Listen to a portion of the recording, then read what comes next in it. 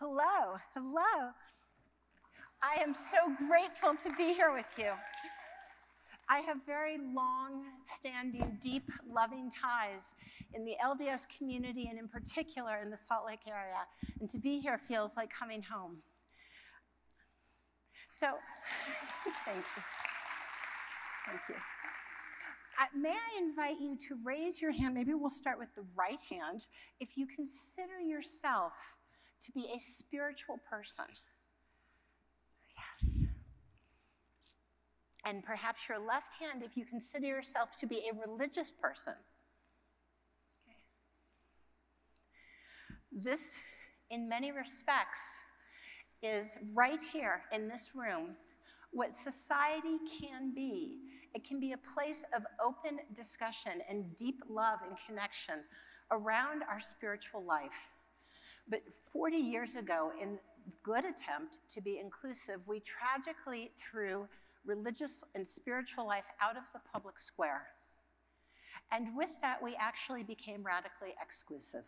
We lost the deepest way of knowing one another, great American pluralism, where you tell me about Christmas and I tell you about Hanukkah, and my dear friend tells me of Diwali or Ramadan, where we knew each other in the deepest way. And the second thing we lost was we threw the spiritual baby out with the bathwater and became a spiritually non-conversant society. Well, 40 years is long enough for someone to grow up, have a child who grows up, and in the air and water, we now have something of a tidal wave we've never faced before. It is a tidal wave of radical materialism. It's only real if you can touch it. It's only real if the five senses can perceive it. And that has been to the great peril of all generations, but particularly Gen Z. And so I share with you a science on the centrality, the impact of spiritual life in our human journey and who we really are, as one more arrow in your quiver. Because, of course, science does not prove spirituality. Science can hold up a mirror. Science can be, as a religious person, I would say, a form of witness onto the impact of spirituality in our lives. For many, many years, people said, I am very scientific. I only take to be true that which can be shown by science. What is this spirituality stuff? And others said, I am a deeply spiritual, perhaps spiritual and religious person. I don't care what science has addressed or not addressed, shown or not shown. I know this in my heart to be true. And now finally, science and spirituality can go hand in hand. Because science is a lens. It is only a lens. Whether it is a telescope, a microscope, an MRI study, science is a lens that can point at a broad host of questions, including the impact of our lived spiritual and religious life onto the rest of our lives. And so this roadmap I hand to you with great love, my sisters, my brothers, in your journey, in your walk, and as you teach and guide and heal fellow travelers. So let's start at the beginning. If you ask a scientist, hey, what's the difference between spirituality and religion? A scientist will point to a twin study. We look at twins raised together, twins raised apart, and factor out commonality as a function of genes and environment. So by way of comparison, temperament, and if you've seen more than one newborn baby, you're well aware.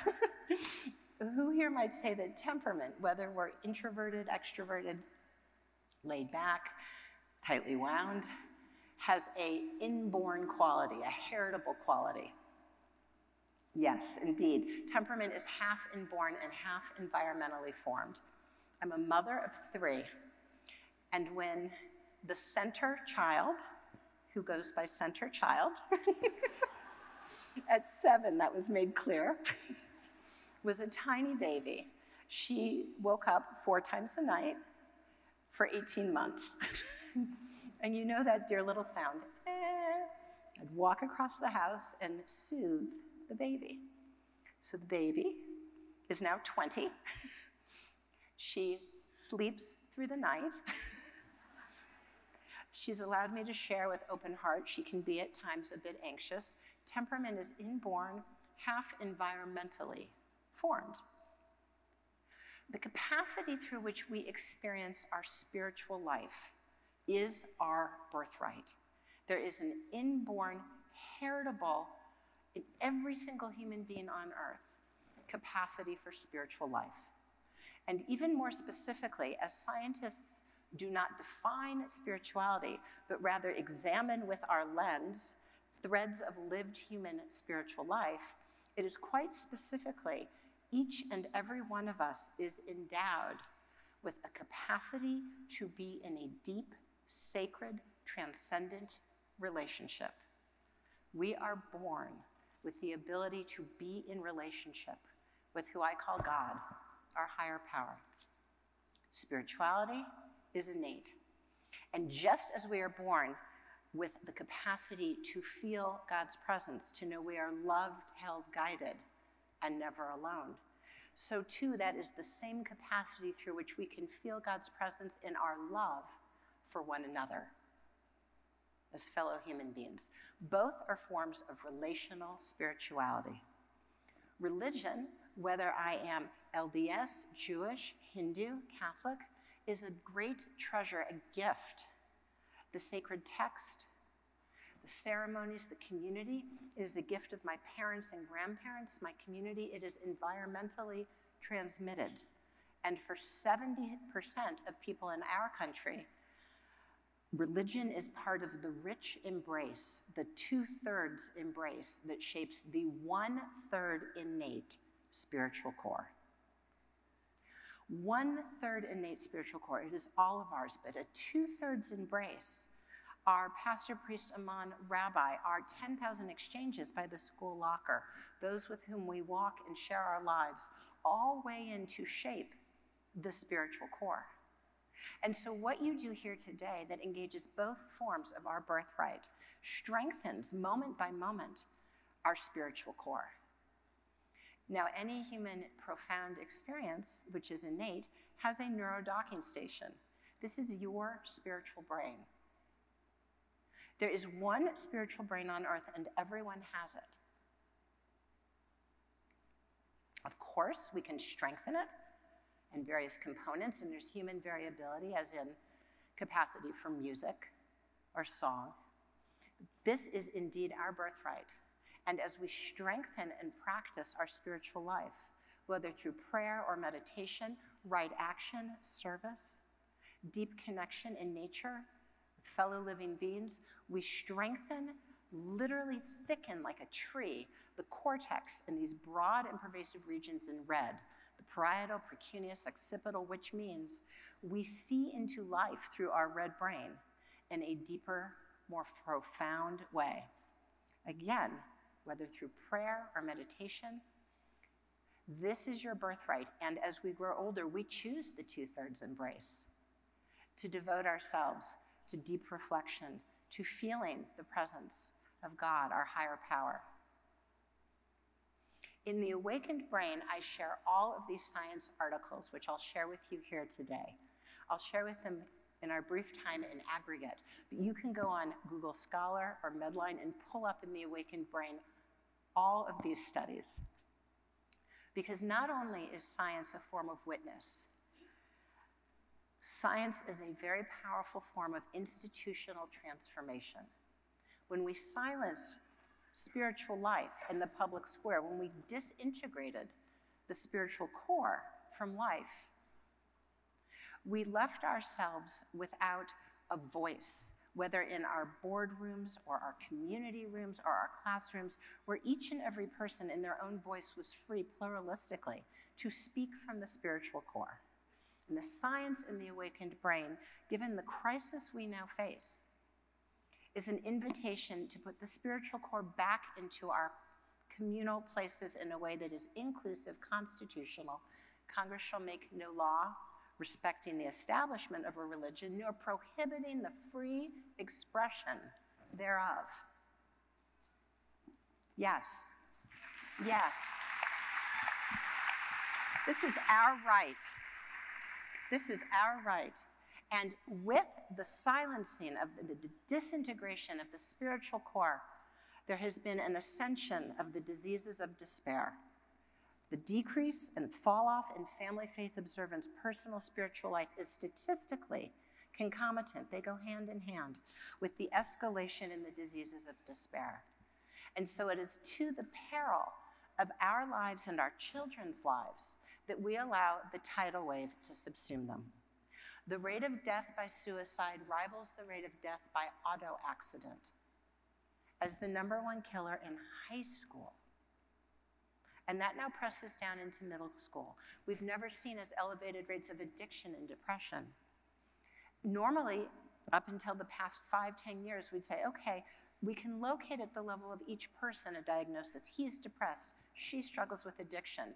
But when half of Gen Z in our country is struggling with a disease of despair, I think we need to return to the ecology in the air and water and bring back our spiritual core. Yes, yes, yes. And so here is my empirically grounded hope. It is not an aspiration. It is seen as is written into our very being why we have reason for hope. Any innate capacity has an arc of development. If perhaps anyone can join me. One day I turned about 42. I'm now 57. One day I turned 42, and within 2 weeks I couldn't read. I had to get glasses. There was an arc. I might suddenly have gray hair. Remember going home for summer vacation after freshman year of high school, coming back as a sophomore, and half the class had grown 4 inches.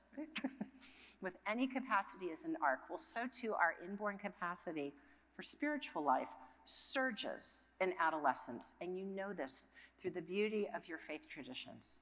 Every faith tradition on earth marks coming of age physically, puberty, with an augmented capacity for spiritual life. Confirmation, barn bat mitzvah, the inipi, the sweat lodge.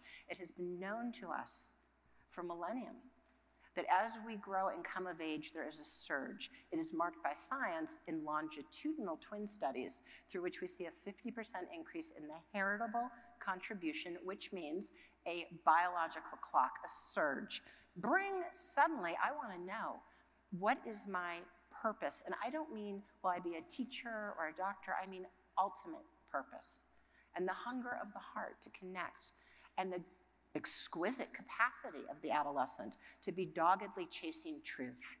As so many of our contributors today have highlighted, we are built to quest in adolescence.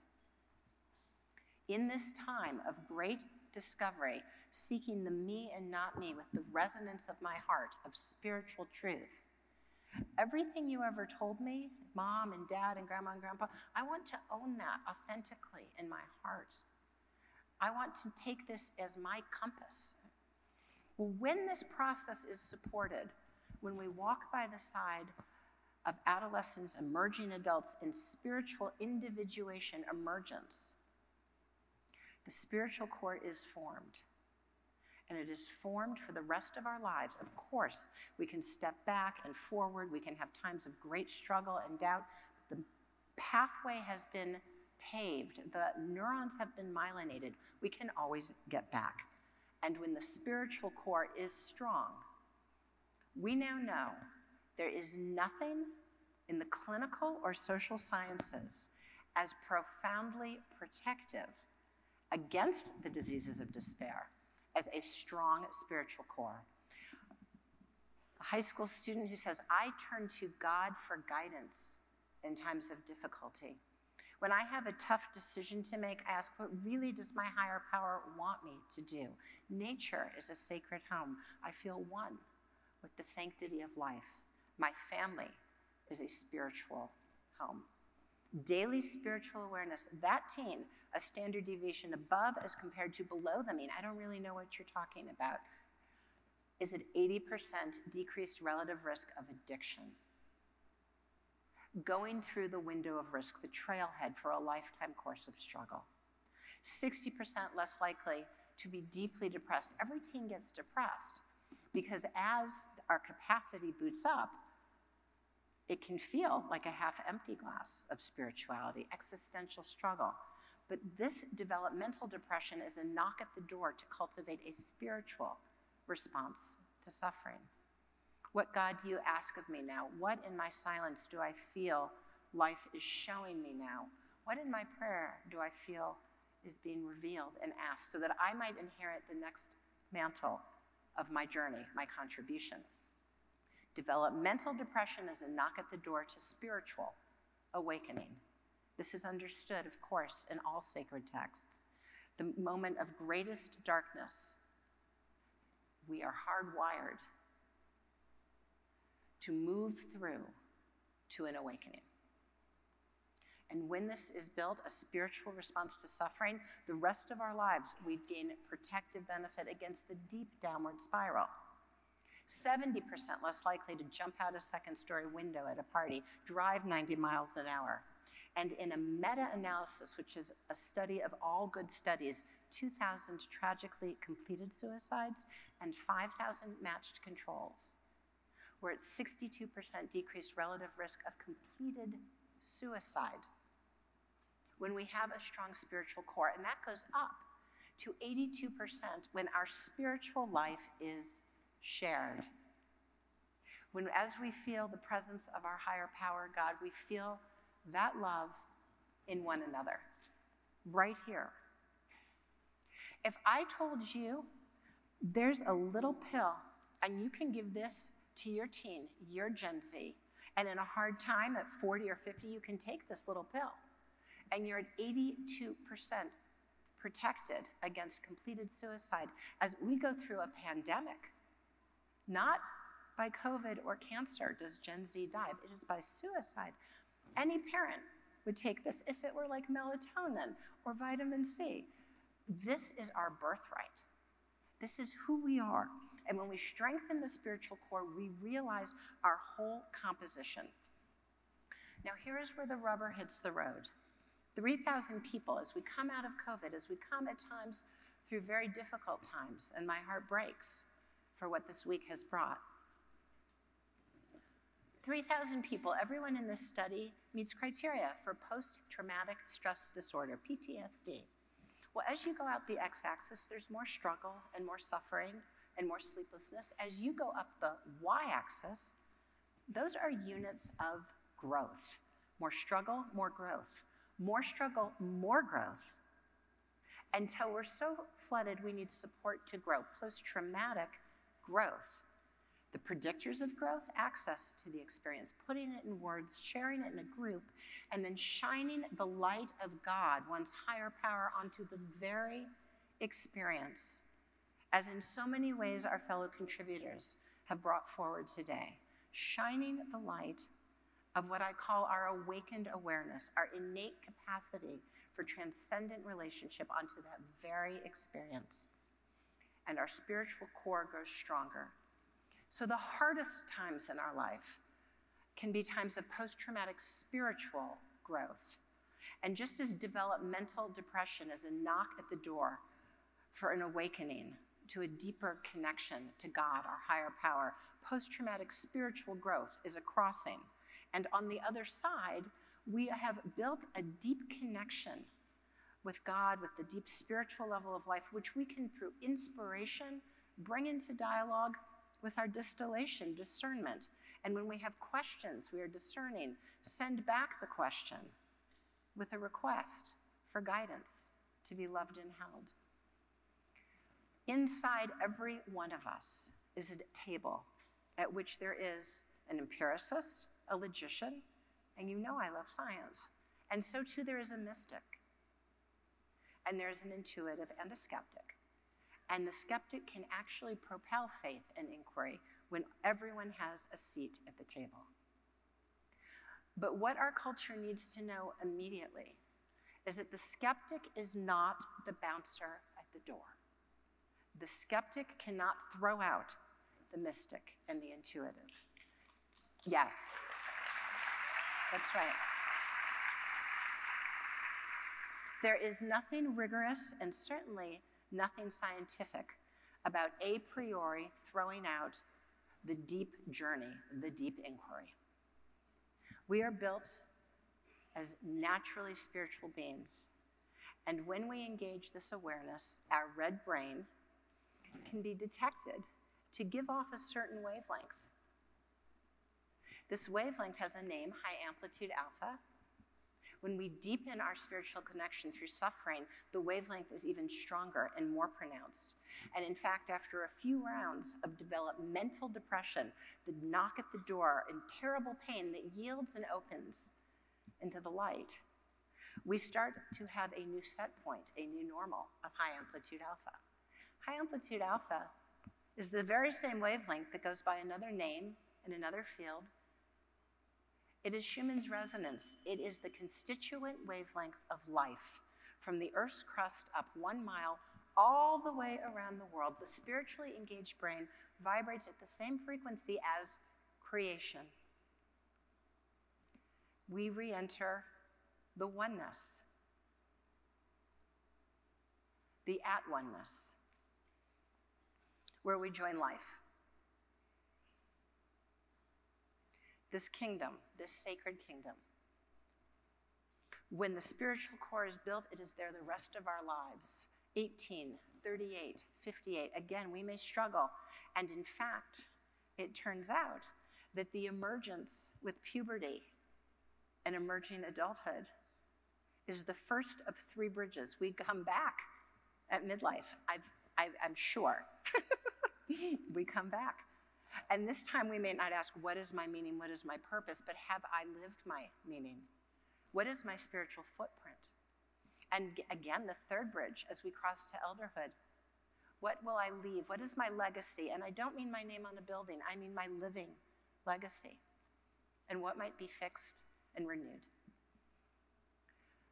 I'd like to share with you now a practice that was shared with me by one of my dear colleagues here in Salt Lake, part of the BYU community, Dr. Gary Weaver, the late Dr. Gary Weaver, who worked very closely with young people who may have felt distant from their spiritual path.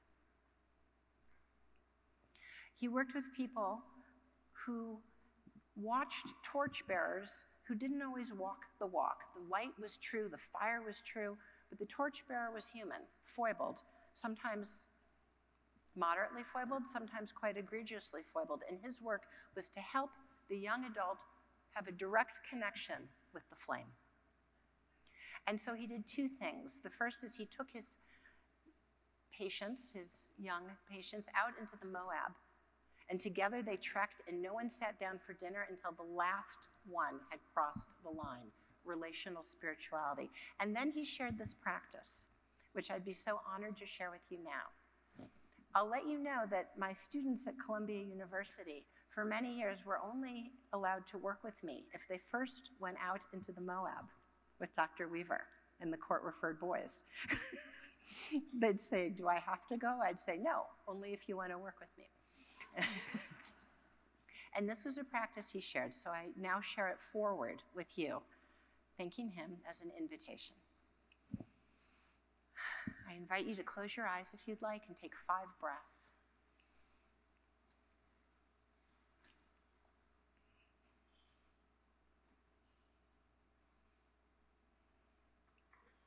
I invite you to set before you a table. This is your table in your inner chamber. And to your table, you may invite anyone, living or deceased, who truly has your best interest in mind. Anyone living or deceased who truly has your best interest in mind. And with them all sitting there, ask them if they love you.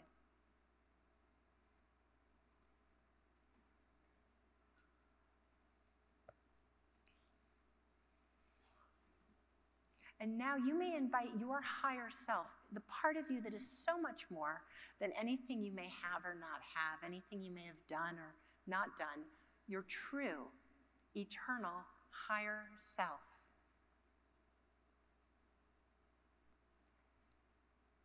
And ask you if you love you.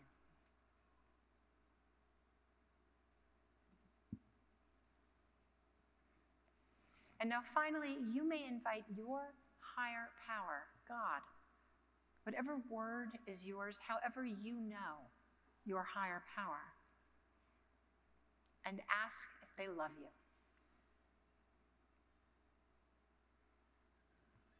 And now with all of these people sitting here right now, what do they need to share? What do you need to know? What do they need to tell you now?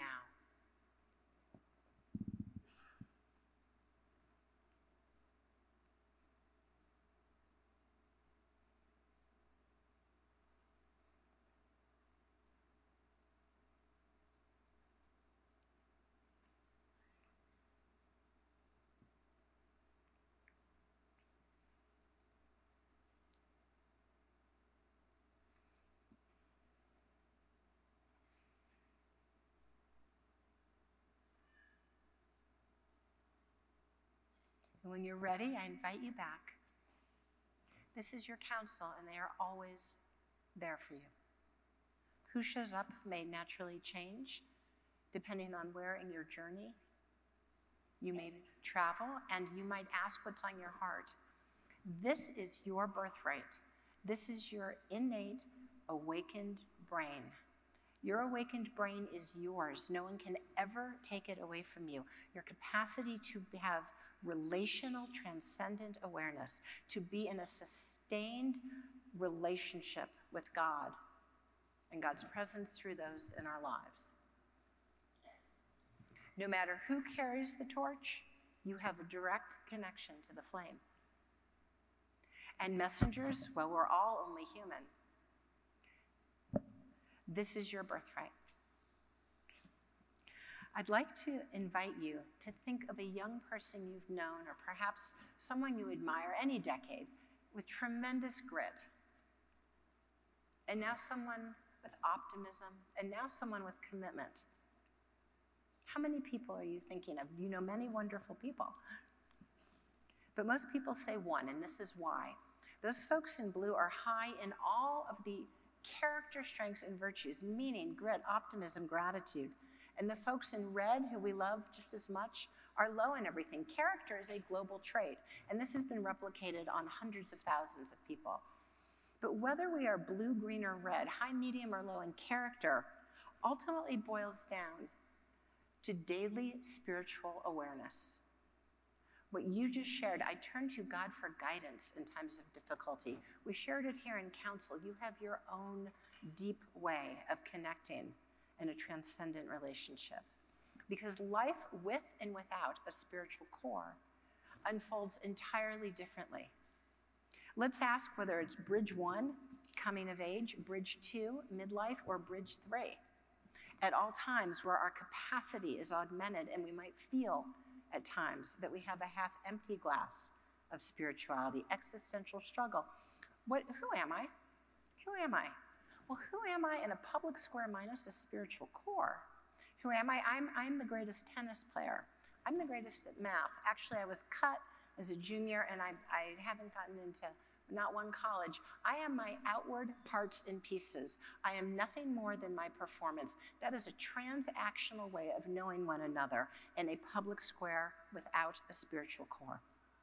But as we put the spiritual core back into our lives, who am I? Well, because of how you talk to me and how you look at me as a fellow parent, as a child from the next door neighbors in your kitchen, I know that I'm a soul on earth. I'm a child of God. I'm a being of infinite worth. And if I'm oh so smart or not, or oh such an athlete or not, those are endowments through which I might carve my calling, my contribution. But that is not who I am. And when I hit a bump, and today I was oh so smart, and today it's not looking so good, that's disappointing, but it is not existentially annihilating. It is noise on my larger calling, my larger service to God. If I'm a soul on earth, you're a soul on earth. And our relationship is about commitment and interest, on a tough day, forgiveness, but we are not in narrow competition. We are not keeping up with the Joneses. We're helping and walking the Joneses along as they walk with us.